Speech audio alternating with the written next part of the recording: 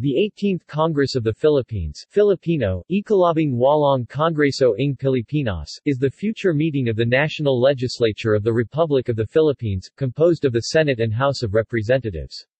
The convention of the 18th Congress was followed by the 2019 Senate election, which will replace half of the Senate membership, and the 2019 House of Representatives elections which will elect the entire membership of the House of Representatives. The House of Representatives will meet in Batasang Pambansa Complex and the Senate will meet in the GSIS building from 2019 to a certain date in 2022. From the 4th to 6th year of the presidency of Rodrigo Duterte, this will be the end of tenure for senators elected in 2016. The 18th Congress will be officially opened by President Duterte together with the joint session of the Senate and the House of Representatives.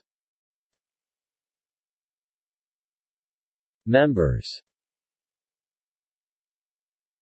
Senate.